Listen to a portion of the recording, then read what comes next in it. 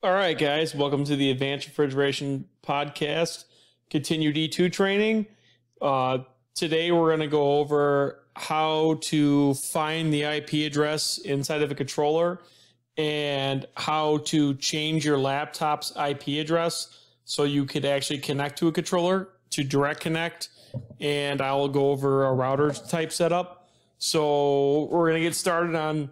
I'm going to show you guys in terminal mode how to find the IP address of the controller you're looking at. So you need to log into the controller first things first with user pass or whatever it is that customer specs. You're going to hold down the Alt and then T. Being really slow today, guys. So Alt T will bring you to this. Where I'll show you on if you go to menu. You go to 7 and you go to 4 and you go to 3, which is TCP IP. If you hold on Alt T, it'll take you right to it. I'm not really sure why it's lagging out on terminal mode today, but so a couple things right here. So this controller is DHCP enable is set to yes. So DHCP enable is going to get an IP address assigned from the customer server. So this down here, this MAC address, you're going to tell a customer what this MAC address is, and they're going to put it in their server. This is like a social security number. They're going to put it in their server, and it's going to spit out a IP address, a subnet mask, a DNS server, a default gateway, and a host name. It's going to spit out all those for you. It's all going to be in the controller after you power cycle it. So you would set this, if you're using DHCP enable, you set this to yes, you hit the home button, let it load, you power cycle it, and it should assign an IP address to it from the server. So if you look right here, if it's set to no, you have to put a static IP address in there, meaning you have to have an IP address assigned by a customer or one that you put in here. So if you go down to this value right here is IP address. So it's 192.168.42.100.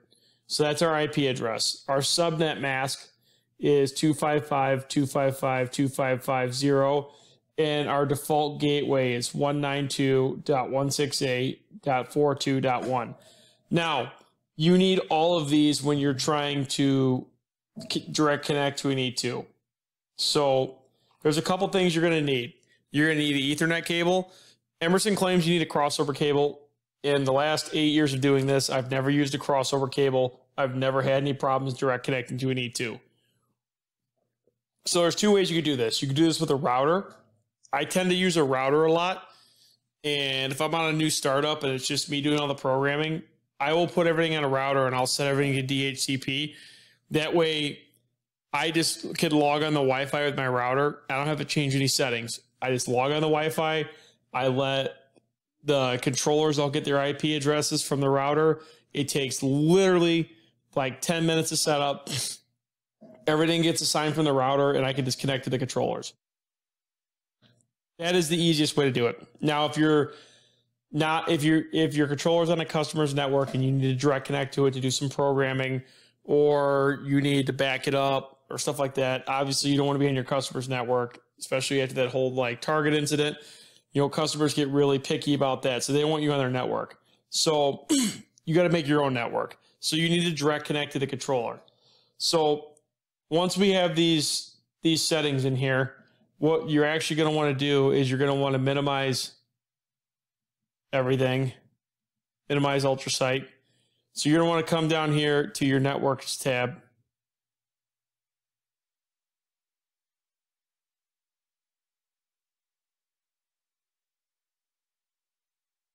So under your networks tab, if you're direct connected, it's going to say unidentified Ethernet. So you're going to click on that.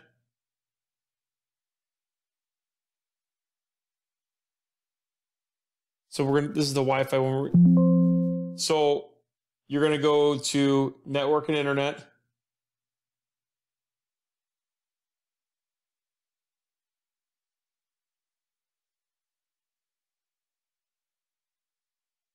hardware and properties,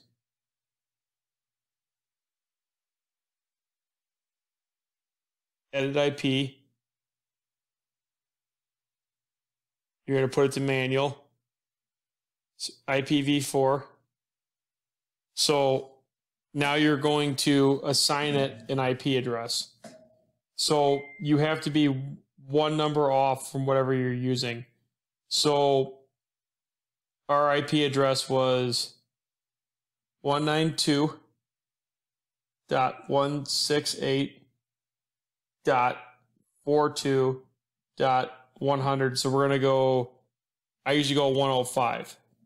So our subnet mask, it was 255.255.255.0. That needs a match. Our default gateway was 192.168.0.1.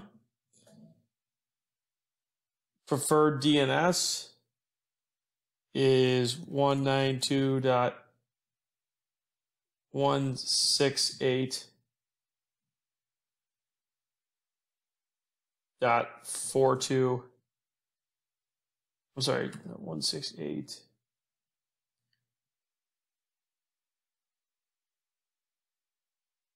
.1. I usually don't put the deferred DNS.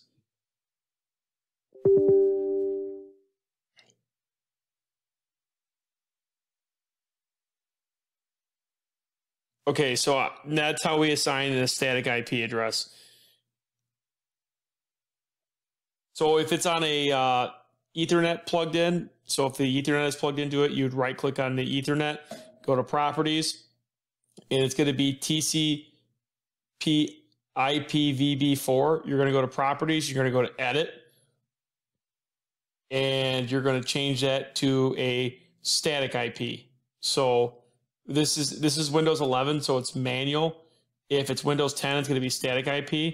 Then you need to exit out of here.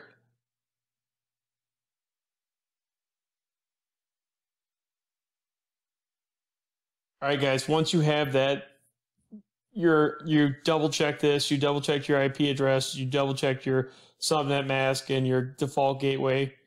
You can go ahead and minimize this, and you can open up your search bar.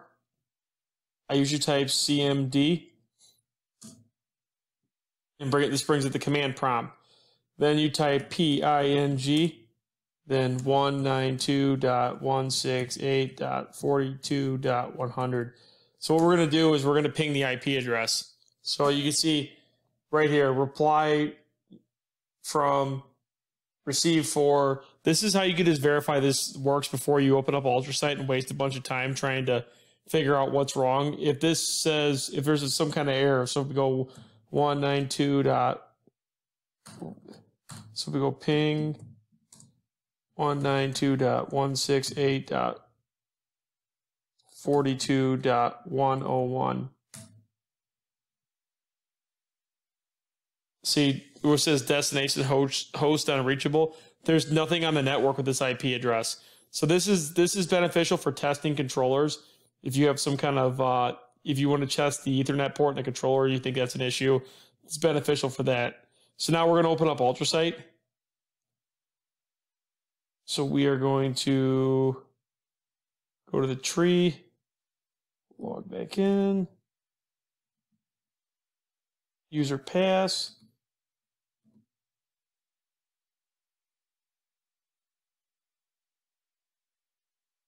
Okay. So we're going to do this like it's a brand new store. So we're going to add a directory. We'll call this one test. So if you don't have like the customer name, so if it was Aldi or Walmart, that's what you would add the directory under. So now you're going to add the store. So to add the site. Okay, it's going to bring up a site name. We'll call it test. Now you have options. You have an E2, an Einstein, which would be an E1, a Reflex, which would be an RMCC, a Reflex standard, which would be a different one. Then you have your connection type, direct connect, modem, network server, TCP IP. So we're going to do TCP IP today. So you're going to type the IP address. So 192.168.42.100. So your port is going to match whatever's in the controller. 1025 is always what I see it as, unless the customer specs it as something else. So you're going to hit OK. So now this made our site. That's our name, test. You're going to right click the site and you're going to go to hit connect. So now it's pulling the inventory. It's pulling the E2. So now if we collapse it, now we have everything in here. So that's all of our stuff in here. So that is how you direct connect to an E2, and then you could disconnect. So you could do this on a modem. So I'll show you guys how to do it on a modem real quick. If you bring this up.